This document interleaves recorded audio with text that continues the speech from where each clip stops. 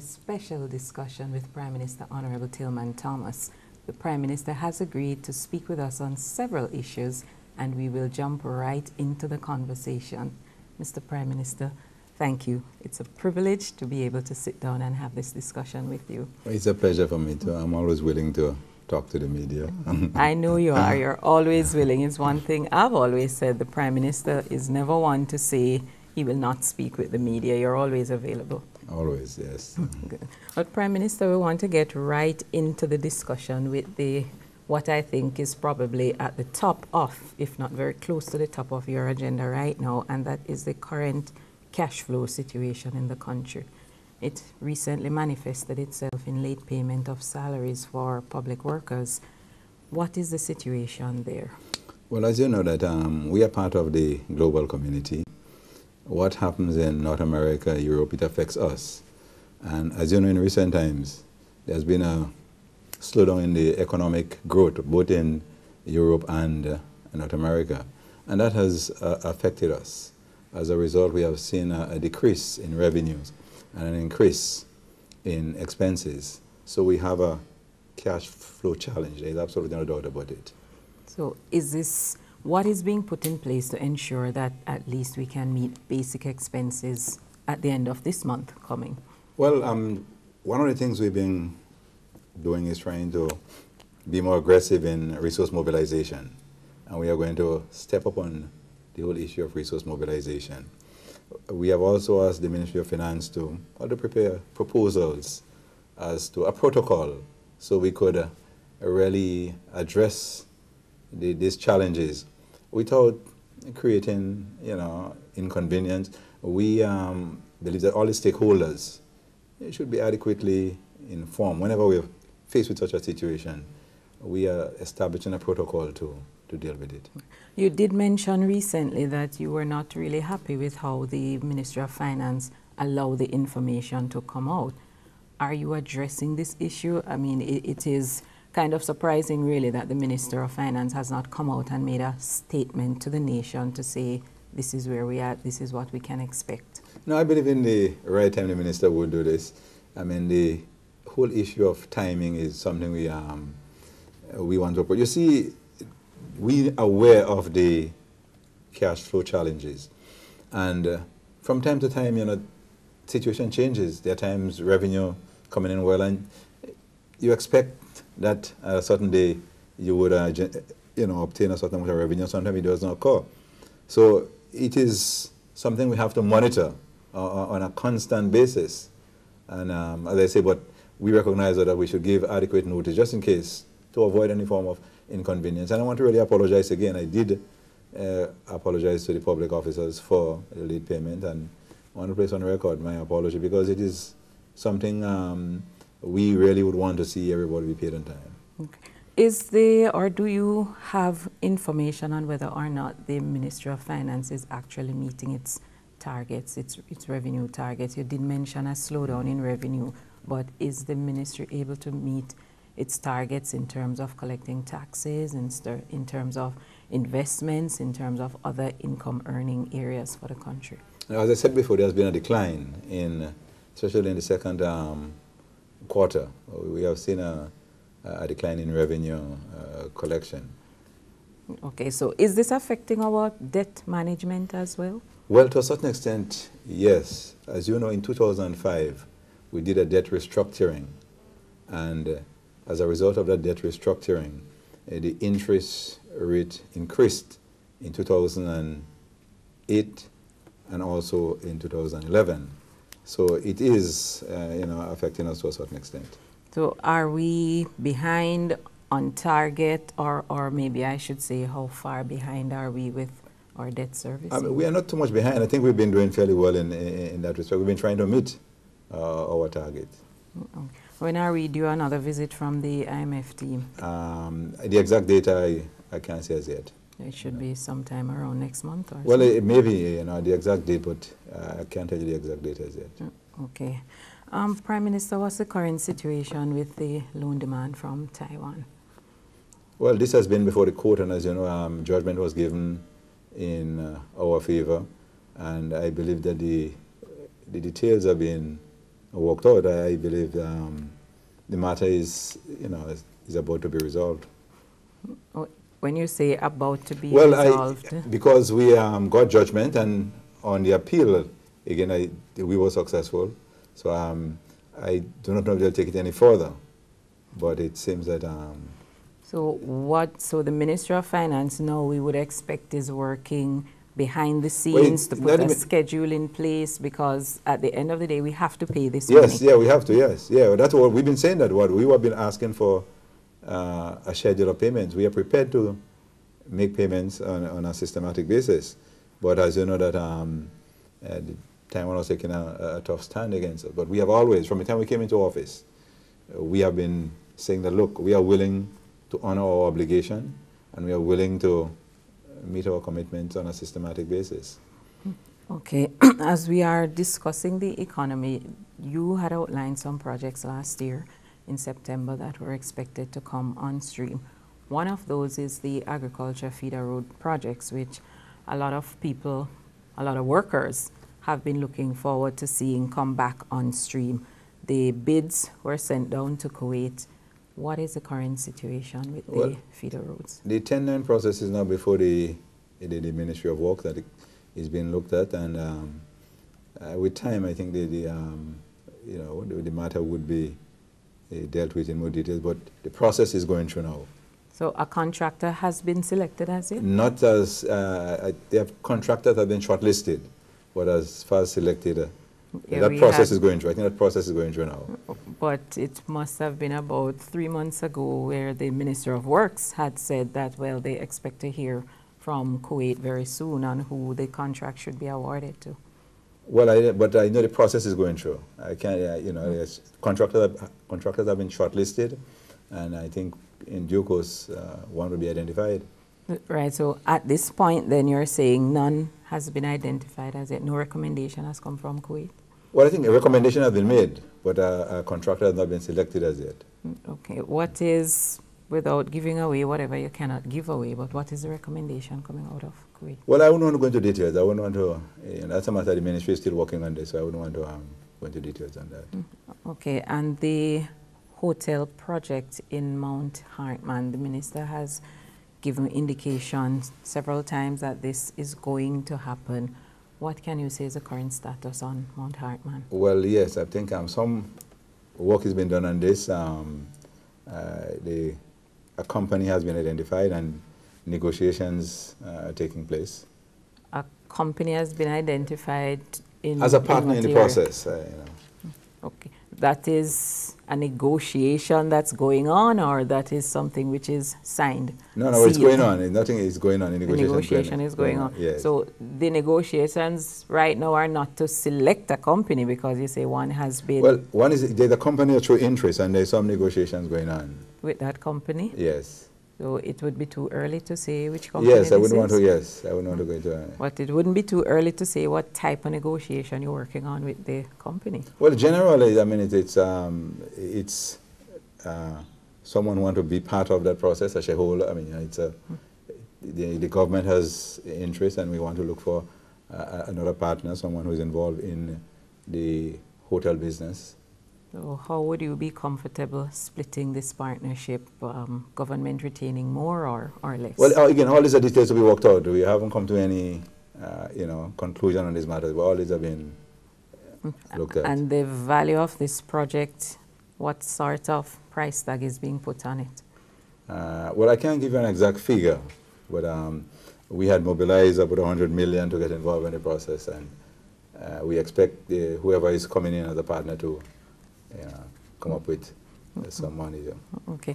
Prime Minister, as the person who is ultimately presiding over the economy of the country, what can you tell us? What are the projections? What can we look forward to because absolutely this recession cannot continue. It has to come to a turning point. What can you tell us is going to happen? What sort of timetable for getting out of this are we looking at? Well, it depends, again, I say, on the global developments. It's a really slow process. We have seen in the beginning of the year was fairly okay. The second quarter, it's, things have slowed down. It's a slow process. As you know, we set out some pillars of the economy which we are focusing on. We look at education, health, and wellness, and we're trying to get this project with the medical school to build that hospital. We are looking at energy and renewable energy. As a matter of fact, it's tomorrow the Minister for Finance will be signing an agreement for that project in Carrick, that wind energy project. So we are looking at the long term to create a sustainable type of development. I mean, there is a cash flow problem now, but we are laying a good foundation. The agricultural sector is doing fairly well. We have seen over 2.5% growth in agriculture. And even recently, I mean, the Standard & Poor's gave us a positive type of rating. So there is a cash flow problem, but we have really laid and we continue to work on that foundation to create a sustainable economy. And looking at the tourism, the agriculture, and ICT, information and communication technology, that's another area. You have been, when I say you, your administration has been heavily criticized for the economic direction in which it is going. It's been your detractors, the opposition, members of your own party have said it's because of the chosen economic path why we are in the situation we are now. How do you defend your economic policies? I think our economic policies are sound economic policies. We just happen to be in office at a time when there is this global economic crisis. I mean, as I say, we have been able to get things moving in the agricultural sector, which is a crucial sector for us. We do not have control over what takes place in Europe and North America, and this is where the tourism sector has been affected. But in terms of the management of the economy, I think we have done fairly well. We are faced with some difficulties, but we have been able to manage fairly well. And I say we focusing on those transformational sectors, which we see as vital.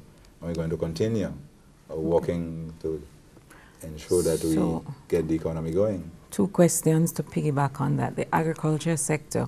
What are the bright spots in the agriculture sector right now? Well, productivity overall, I mean, the cocoa industry in particular is doing exceptionally well. I mean, the production in cocoa is more than what the pre-Ivan production. The production last year surpassed the pre-Ivan production, so that shows that industry is moving fairly well. The nutmeg is coming up fairly good, of course.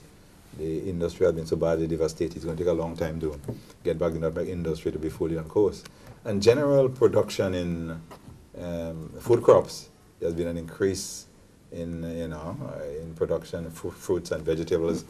We've been exporting vegetables to parts of the Caribbean and even to Miami. So are we reducing our food import bill? Well, that is food security is part of our strategy. That is a part of our agenda. We would like people to consume more of what we produce. So in the long run, we could reduce our food import bill. Okay, but we're not seeing that reduction not as yet. systematically as yet. But with time, I expect us to see a reduction in that. Okay, so at this point, there is what change would, if any, would you make in the current economic direction that the country is going in? Would you make any change? Well, as I say, there are changes in terms of we want to produce our way to prosperity. We want to emphasize the importance of productivity. We have to cut back on wastage, especially in like utilities. water, electricity, and you know, we believe that it is important that we cut back on wastage in certain areas. We even cut back on travel in some areas. If travel is not funded, we do not really take the opportunity to travel, because this is a change I think is important for us. But I say our focus is to produce our way to prosperity, and we need to focus on the transformational sectors and to try to attract investors into the country. We have passed all the necessary laws. We have, you know, laid a good foundation to make the country business friendly. But because of, again, global economic crisis, we have not been able to attract business as we would want to.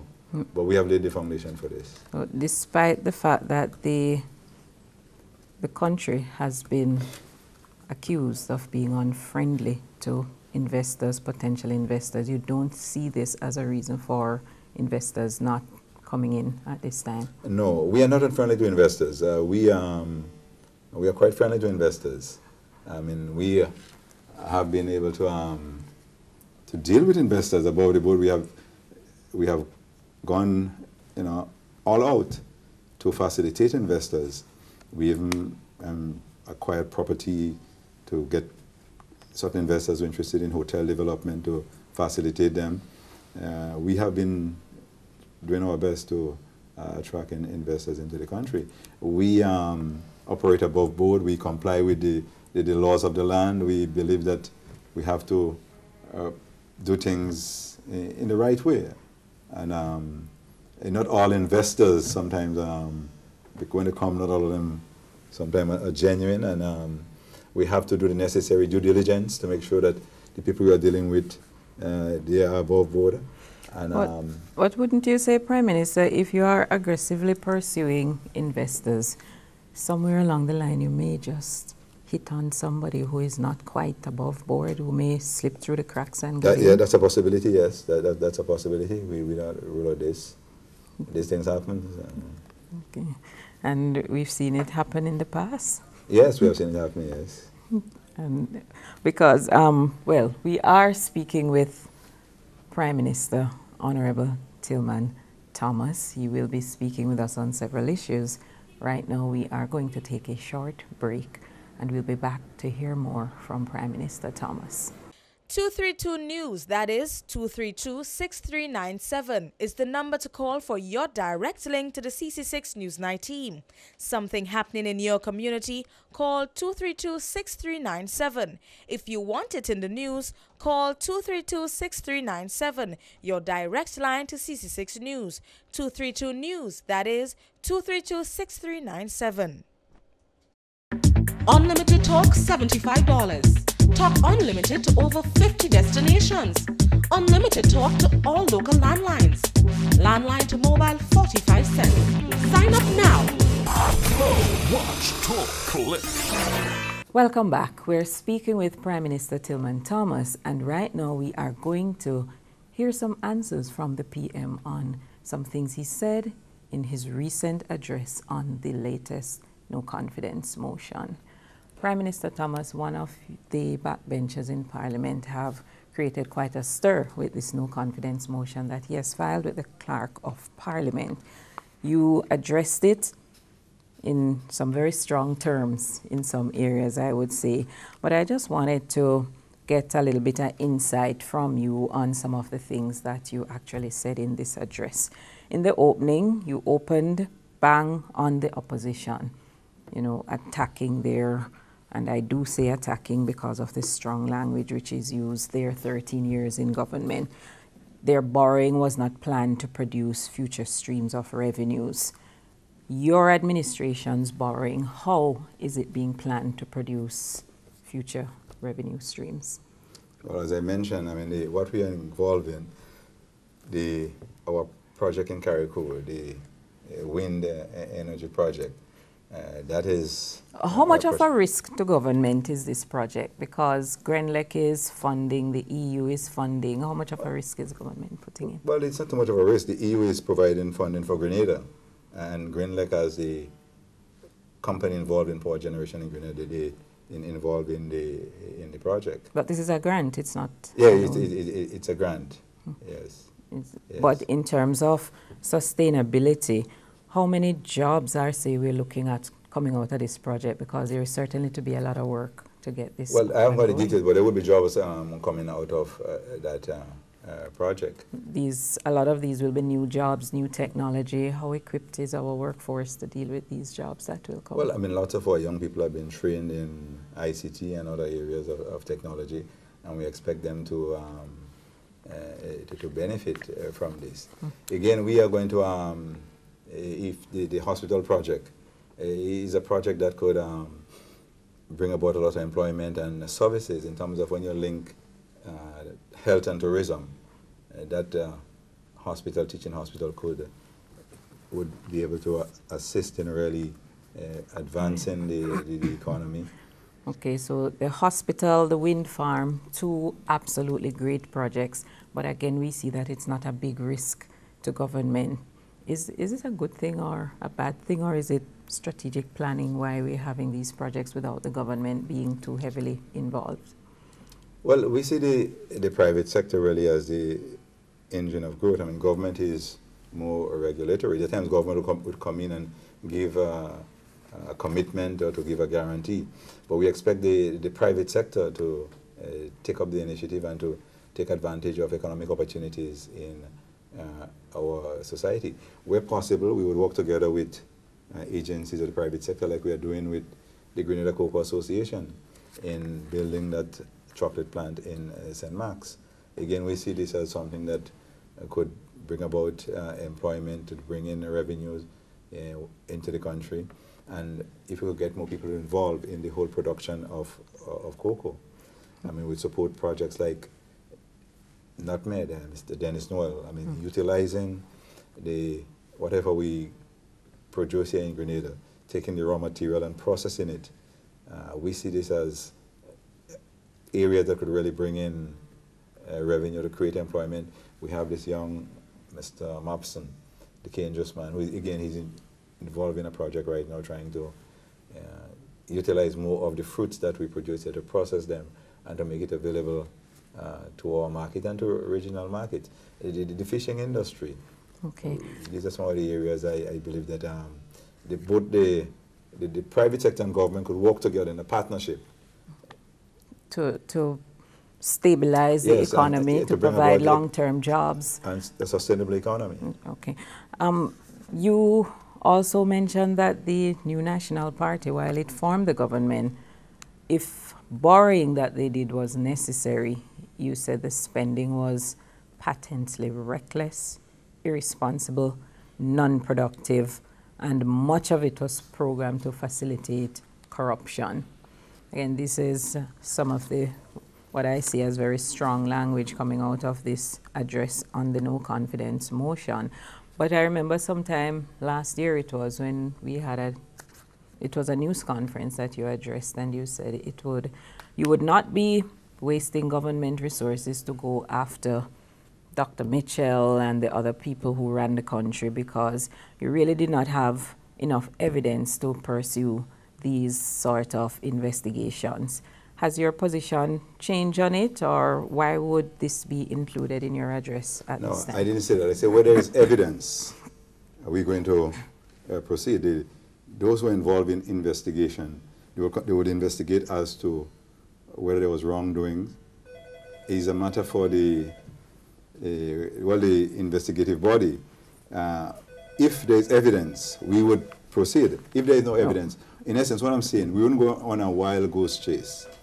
You see, in government, there are times when people engage in corrupt practices, but it is not criminal. You know, once there is evidence of criminal activity, then you have to proceed criminally. On the other hand, where people abuse the authority, use their position to exploit the state and get involved in corrupt activities, but you have no evidence of corruption, I think you have to bring it to the people. You have no evidence of criminal activity. Criminal activity, or to go before court. But you have, but you know. Wouldn't it be kind of difficult for someone to engage in corruption to that extent and not commit some crime? Well, it's possible. take for instance something like the Garden Group.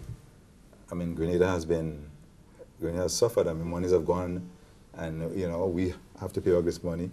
But really, but isn't it a criminal act to take money for the Garden Group and redirect that money somewhere else where it isn't supposed to go? That's embezzlement. That's stealing. But to get the evidence, see, that is the difficulty. Is to get the evidence. The way it has been done. How do you obtain the evidence and get that evidence to go before court? You know, that's it. Just take the chicken farm, the poultry farm. I mean, lots of money was spent on equipment that never came to Grenada. Again, but to get the evidence to go before court. And we have all this debt on the country. So what you're saying then is there is absolutely no paper trail or other trail to say who collected these money, who paid who, where did the money go. It's a case of people just spending money without making any record of it. There may be some trails, but to link it up and also to get a compact case to go before court and to get people to come to testify before the court could be the difficulty. But obviously there will be some trails. That's why people have been talking about it. Because especially large sums of money, somebody has to know where it goes. It has to turn up in a bank, in somebody's pocket, in something which was purchased. It has to turn up somewhere, except somebody has it under a bed.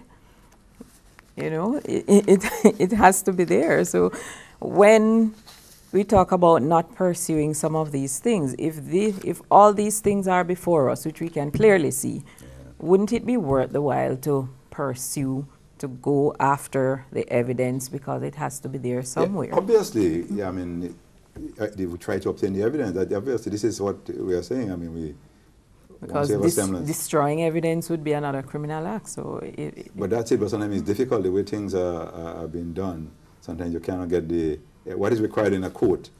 It's different to just ordinary communication. Okay. You also mentioned in this address on the no confidence motion that the country basically needs help. But the help we need cannot come from outcasts, corrupt politicians, bag carriers, and such like. What are the people you have in mind when you Well, I'm thinking about these? Committed people who are committed to the country, patriotic Grenadians who are willing to work for Grenada to utilize the resources we have here for the benefit of all. Let me give you an example, for instance. Let's look at the Grand Beach deal. There you had a government actually transferring the people's land to a company, hoping that the company and Eastern Nicholas would strike a deal and then build a five-star hotel. That transaction collapsed, and Timebok felt that, look, we had overestimated that property, and we prefer to lose $4 million than to proceed. So they abandoned the project. But the NNP saying that we didn't continue the project. There was no project to continue. I'm not sure the time of people, these are not the people to really, forge ahead. Well, Father Hamilton did say that because he spoke extensively with us on it, on a You Decide program with Byron Campbell. Yeah. He did say because the world market changed, they decided not to pursue the negotiations with Mr. Nicholas. Precisely, but the NNP saying that we didn't proceed with the project. I'm not sure, could you trust these people to forge ahead with the development of Grenada? And that's an example. We need genuine and sincere. They could have come out and say to the nation exactly what took place, and let us find another way of addressing the advancement of the state of Grenada. But it's politics, Prime Minister Thomas, and but this is where I disagree with you. Politics is not deception and dishonesty. Politics is about governance. You have to govern your home, you have to govern the community, you have to govern the nation, and we must have some values and some standards in the governance process. And that is where I would disagree with you too, because deception and corruption and deceit has so much become a part of the political landscape. You're almost looking for it. But you see, it should not be. It should not be, but it's there. You see, the political arm should be reflecting the values of the society. The politics is an extension of the people. So and if we have a law-abiding, genuine type of society, we need to see all our institutions, the commercial institution, the political institution, the educational institutions, the values must be reflected, and the politics is no different. That's how I view it. Well, you have spoken publicly about your association with God and the fact that you believe He's directing you. As a matter of fact, you said you're a soldier for Him in the political arena. But clearly, these values will not be shared by everyone. We have a senator who has made it quite clear that he does not believe even in the existence of God. So to try and get everybody to be on that page is a clearly difficult, if not an impossible task, wouldn't you say? It's a difficult task, but it's a task we should not neglect, because at the end of the day, we want to have a society where we live in unity, peace, harmony, and brotherhood. And when you have all this dishonesty and this deception, these are the things that bring about criminal activity and, and people that cover up the tracks in a society. So the struggle, as I said, is a struggle for a good over. We have to resist the evil forces in society. We should do things that are honorable, things that are noble, good family values, and... So, Prime Minister, you actually believe, you're convinced that your stewardship as Prime Minister is a battle against the forces of evil? Well, no, I have a political role to play, but generally I think man in society has to resist evil forces, regardless of whether you're in politics, whether you're in the church, or whether you're in business. There are always forces that are coming to, Forces come into play that you have to somehow... to misdirect or to detract, But, and you have to resist. But part of that stewardship then would be to put in place systems and also people that will deal with these deviants then. Precisely. So to speak. So rather than trying to get everybody to see things the way probably they should, you also have to make preparation for those, put systems in place to deal with those who won't. Precisely, I agree with you on that, yes. Okay. On to Mr. Carl Hood, whom you also spoke about in the no confidence address. You said he has fulfilled his desire to join the ranks of the NNP. Why would you say that about the goodly MP? Well, he said so. He said he made a request to the speaker that he would prefer to move on the side of the opposition. But does that mean he's joining them and promoting whatever they promote and being a part of that? Well, one doesn't know. You could only, assess on a person's conduct, what he's saying and what he's doing. And you also say his motion was a blatant act of disobedience and dishonor. Who was he disobeying and who was he dishonoring? I think the people who voted him into Parliament. An MP doesn't come from the sky. An MP is there to represent people, and people support you on a particular platform along certain plans and programs, certain values. And I think you have to act on behalf of the people as a representative. So I would expect you to meet with your constituency and discuss a matter. So you would say he's dishonoring the wishes of the people that he's representing? Would that be your assessment of saying he's disobedient and dishonorable? Well, in a sense, put it in the political sense. You voted to represent people in the parliament of the country. You ought to reflect the aims, aspirations, and values of the people. But he has come out and said that he didn't work with the NNP to file this motion. The NNP has come out and said he didn't work with them to file the motion. But you have clearly said that this is an act of the NNP in collusion with MP Hood. Who do we believe? Well, it's the timing of the motion and statements that were made by the leader of the opposition coincided with the filing of the motion. Because it would be, I wouldn't want to be in a position to say that, well, we have to take the Prime Minister's word because he's more trustworthy than Mr. Hood. No, I'm not asking to do that at all. No, I'm not asking to do that at all. With time, I think people would see, people would assess. There are people who know what's going on. There are a lot of So is there something there you are the know? backroom meetings. Yeah, there are certain things we wouldn't bring to the public. some things you know that you Obviously, there are you certain didn't things say. we wouldn't want to say publicly. Meetings, you know. letters privately. pass. Not letters, private meetings and discussions and all, you know. There are things And you would have known of this happening before the motion was filed? you know, it's not everything, you know, you would want to reveal to the public. You know. Okay. Well, we want to move on quickly because we don't want to spend the rest of the time just talking about this. But there was also this statement that there may be men who think that they are more important than others. Egos and ambitions take precedence over the welfare of the people, etc., etc. Who are the people you're referring to here again? But again, they will experience their political demise at the hands of their constituents in the fullness of time. Yeah, well, we are all servants of the people, and we should not behave as if we are more than the people who voted us into office. This is why we need to maintain that sort of a contact and dialogue, and to act on behalf of the people. Of the people. And on that note, I would say, what did you mean when you say the government will not be cheated out of its term in office? Well, I made a statement in the sense that, look, it seems as pure mischief. You know, here you're just trying to get at the government for no strong reason. You didn't set out a case. I mean, you have been in a government for the last 3 years or so.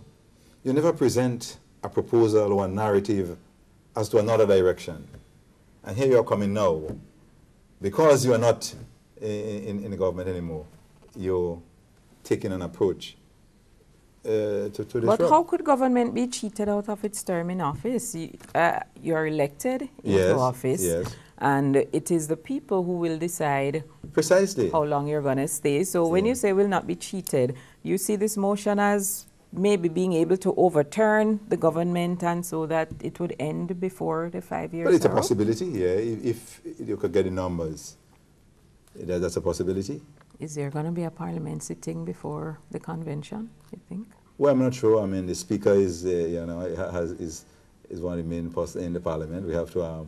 I cannot decide on my own single-handedly. Well, not on your own, certainly, but I'm sure you would have been in discussion with the leader of government business. With those here, the relevant stakeholders, we'll have discussion with the relevant stakeholders. So what's the strategy going forward? Parliament or no parliament? Well, we're not sure yet. Parliament is on recess. I mean, this parliament has been very active in terms of its legislative agenda. And you've basically been having a parliament sitting every month since the beginning of the year.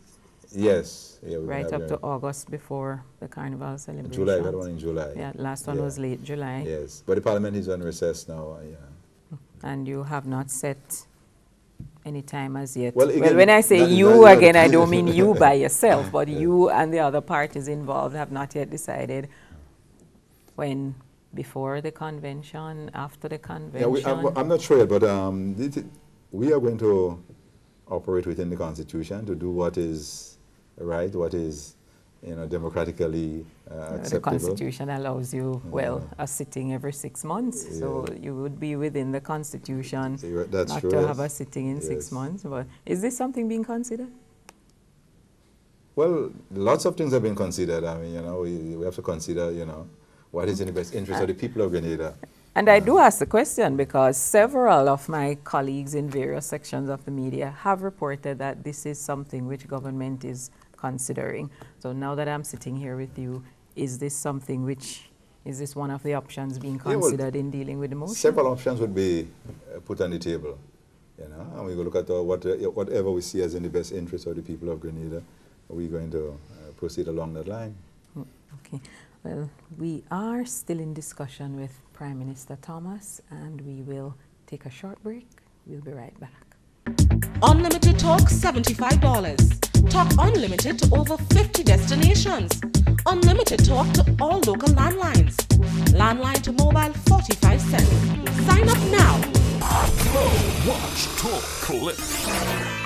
232 News, that is 232-6397, is the number to call for your direct link to the CC6 Newsnight team. Something happening in your community, call 232-6397. If you want it in the news, call 232-6397, your direct line to CC6 News. 232 News, that is 232-6397. Welcome back. We are in discussion with the Honorable Prime Minister Tillman Thomas, and at this moment we are going to ask him to put on his cap as political leader of the National Democratic Congress.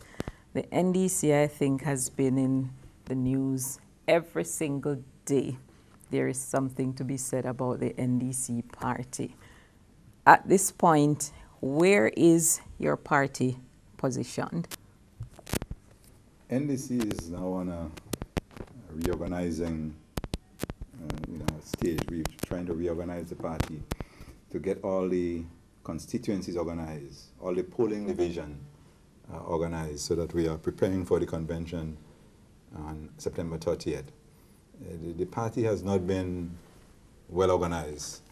I mean, so now we are really getting the organization together, having elections at the constituency branches, get executives, getting the party more active and inclusive to bring in new people into the political party. The party is reorganized. I think that's a fairly nice and diplomatic way to say it, but the fact is the party is divided. You have members who have gone one way and members who have gone another way. It's divided. So in reorganizing, is this to bring these two factions back together, or is it building a whole new NDC? The party is not really divided. The history of any organization, especially a political party, from time to time, membership changes. That's the nature of organization. I mean, every political organization usually have new persons coming in at different times, especially leading up to an election. There may be people with different views, different approaches, and even within organizations, you have factions. So I wouldn't really call it, say the party is divided. We may have differences on issues, but when you look at the last two rallies we held, both in Grenville and Guelph, the mass of the party is not divided. There may be differences among individuals and maybe small groups, but the base of the National Democratic Congress is not divided. You have referred to certain sections of the party as leftists. These leftists, what role do you see them having in a future in DC? Well, I haven't really referred to them as leftists, I said I fought them before, and I'll fight again. You see, it's the approach. What I regard as propaganda and deception in the politics, I'll always fight against it, be it left, right, or center. The fight is really against, of course, most of the practices that have emerged recently, they were practices in that period when the left was in control, the deception and the, trying to undermine, and going over and say that the political leader, the dictator, they have no voice in cabinet, and these are not true. So I mean, it is the left has used propaganda very effectively. So it's really more. So you're referring to it more as a system, a sort of mode of operation, rather the mode of operation, yeah, a mode of operation is a pattern of behavior that people probably part of a culture, and I think we have to bring in some balance, some genuine debate in the politics instead of the intrigue and the undermining and the. But some of the strongest public statements that have been made about members of the party have come from some of the people who are very close to you. Yes. Doesn't this contribute to this sort of undermining of people within the party? Like statements like what, for instance? Like when the Minister of Information had said that there is a group within the party that's basically planning to take over the party, and he named names. You know, he said Peter David, Minister Roberts, and other people were named as being part of this group that's trying to undermine the leadership of the party. Isn't this in itself undermining whatever little hope there was of meeting with these people and having a discussion with them and saying, look guys, we know what you're up to, so let us sort it out? Well, again, it depends. You see, you cannot mislead the public, you know, and you have to be frank and honest about the situation.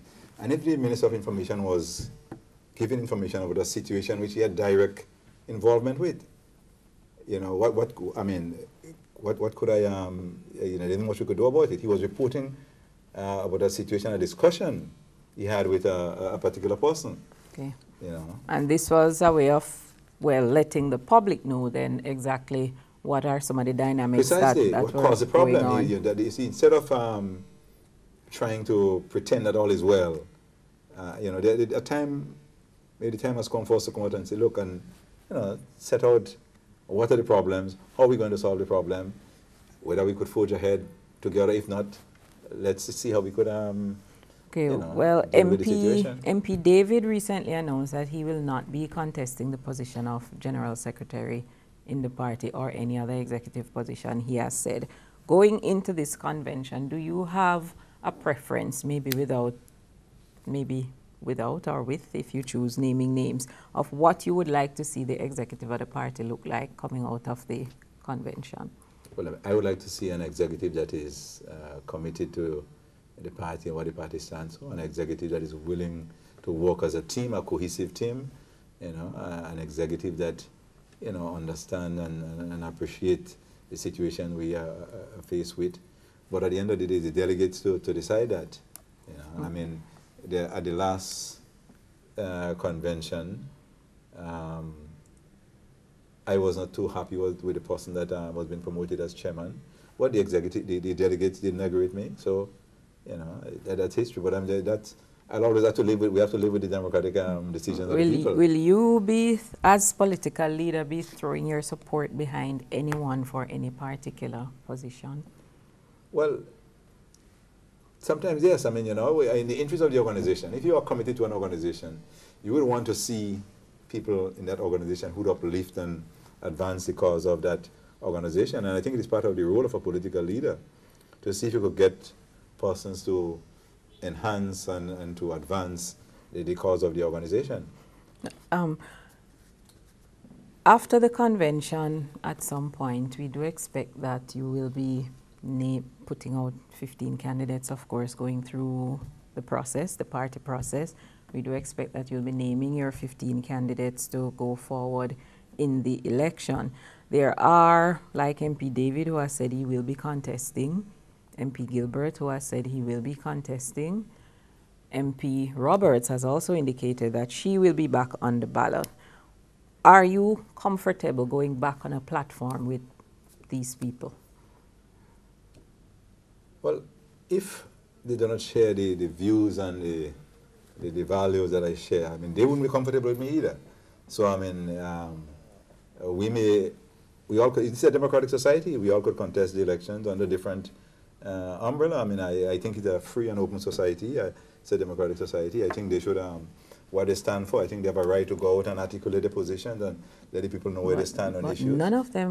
None has indicated that they are leaving the NDC, but they want to run and looking forward. But again, at the end of the day, it is the constituency to a certain extent to decide that. I cannot decide that.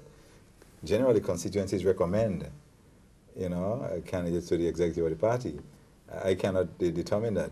That would be, I would have some input, but it's the executive who would recommend who they see as the candidate they want to rally with.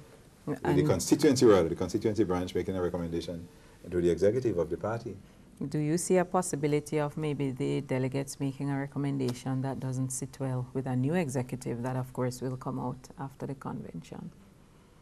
If that should happen, what would be how would that be handled? Well, the executive has to discuss it. It is a matter for discussion. Okay. Going forward, again, as far as the campaigning is concerned, the last NDC campaign we see, it was the campaign against the NNP was on corruption. is this going to be one of the strategies going forward again? And of course, I'm not asking you to reveal all your party secrets here, but are you still going to be campaigning on that platform for the next election? We have to campaign on a platform of governance, a platform of trust. I mean, a question of management of the economy. These are some of I think the economy, the issue of trust more than anything else, I think would be a major issue. What will be the successes coming out of your government that you will stand on in the platform, on the election campaign? But there are several. I mean, I would say what we have done in the youth empowerment for the young people of the country, the whole issue of the scholarship desk we have established, the free school books, the Energy for the Poor project where we want to help, the decentralization of TAMCC in particular. We have video conferencing now both in Carriacou and St. Patrick's. The improvement in community roads, small roads in the various villages, various parishes. We've been able to do lots of small projects. I mean, sports. We have up to last week. Sporting basketball court was open in St. Andrews. Right in Tantin here, we had the pavilion for Tantin. We have the market square. We've been work on the market square in Grenville, and we have been able to do lots of things. Well, there are things that has happened which you will stand on proudly as achievements of the administration. Definitely, especially the good governance agenda. I mean, I've been saying that we, as a government, have been able to see that when the time came and they had to appoint a commissioner of police, we didn't just handpick somebody. The Public Service Commission advertised the position, a panel was selected, interview conducted, and they appointed somebody. That did, in recent times, under the past administration, that would never happen. And you would say on any platform there was absolutely no political involvement in the appointment of the commissioner? Precisely. Okay. You have lost the support of 4 of your elected MPs, which means I think it's MP who has come out and say there is no automatic support now for anything that goes into Parliament. Are you presiding over a minority government at this time? Well, technically from a numbers standpoint, again, we're not sure because there are 2 MPs who have not really stated their position clearly. We don't know where they stand. So it's hard to tell. That's some of the difficulties we face with. But even so, at this point, you do not, as you say, you don't know where they stand. That's so it. Their support is there's not. no certainty as to where their support is. Have you been meeting with them, speaking with them, Yeah, at least to get the support in Parliament for whatever projects the government wants to? Not forward? Really. I haven't done it. No. Is that something which is going to happen maybe before the next Parliament sitting? I expect them to support whatever is in the interest of the country. Look what happened in the last Parliament when 2 MPs voted against this insurance bill. I mean, you see how the people came down against them. You see, when you're an MP, you're representing the people, and you have to do what is in the interest of the people. There you had a law dealing with regulation. After we have been through all these problems in this country, we're trying to regulate the financial sector, and you're voting against it. I mean, how would the people see you? So I don't think that I have to ask anybody, an MP, to support something like this. But it should be automatic. The people, we have to pass laws to benefit all people. No, that is true. Technically, that is true. You shouldn't have to ask them to support anything. But at the same time, because the relationship is not where it should be, as you see, 2 voted against the insurance bill. It didn't pass. Is it going back to the Parliament? Is that bill going to go back into the Parliament? Well, with time, I expect it to go back to the Parliament. So what, and just to stray a little bit, that bill was not passed. So what was the contingency plan for dealing with Garfin? Just to divert a little bit from our discussion. Well, there's no particular, there's a law governing Garfin. As it stands. No, this was some amendment. I mean, I think that when the time comes, the law will be brought back to, I expect to go back to Parliament. Okay. PM, is your party ready? Are you ready for the general election, which is due sometime next year? What we're doing and what is, need to be done, we're preparing. It's a process. It's, we are doing the necessary work, in particular, getting the party organized and mobilizing and informing the people. That's what we're doing. Very recently, we did an interview with the leader of the opposition, and he has come out and predicted that the Prime Minister will not retain his seat. How confident are you that you will retain this seat? Well, the leader of the opposition has always saying that the last election, he said so, the one before, as a matter of fact, in the 2003 election, his famous words were that the people made a mistake. After the 2003 election, the people made a mistake. In 2008, they made a bigger mistake. So, I mean, I don't judge by the leader of the opposition at all. He just says things. I mean, No, we're not judging by him, but he has one perspective, and I know you will have a different perspective. Well, no. That has always been. He always said that I would lose that seat. I mean, not only he, several persons in the political arena they've been saying that. So I mean, I listen to them, but I just do what I have to do. And do you see yourself retaining the 11 seats which the NDC won in 2008? You see yourself retaining, getting more, getting less? I mean, it's hard to tell. I mean, a day in politics is a long time. We should know an election. So many things could happen. One doesn't know what will happen when the time comes.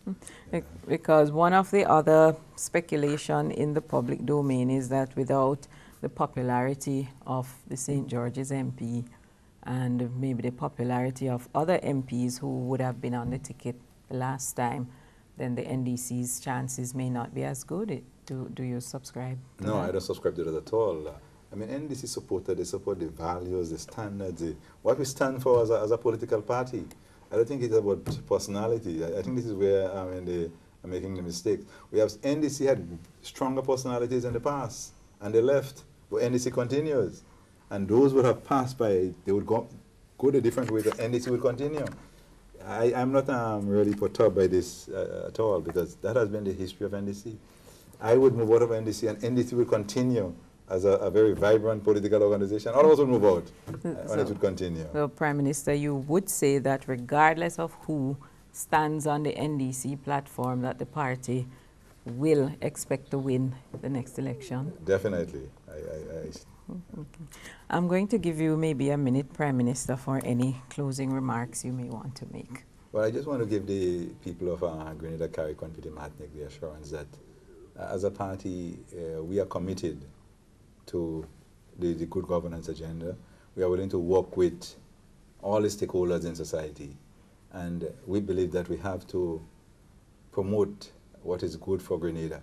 We recognize the importance of economic development, but at the same time, we have to be careful as to how we forge ahead as a people. We must be patriotic. We must be a people of standard, and we have to see Grenada as a place that we have a responsibility to manage for the benefit of all the people of Grenada, Carrick-on, and Petit Martinique. And I'm positive that when the time comes, the people of Grenada would give us that support. Okay. And one final question that I must ask. Is there any friction developing in the relationship between you and your finance minister? Absolutely not. No. Again, it's a lot of speculation. People try to create division. And, I mean, I'll give you an example. I don't know if you were there. There was a meeting of youth parliamentarians down at the youth center. MPC ones made some comments, and I made some comments opposite, to what he said. And the media took it as if we had, a division between us. It just shows you the mentality. Sometimes I wonder some of the media people how they analyze and assess situations.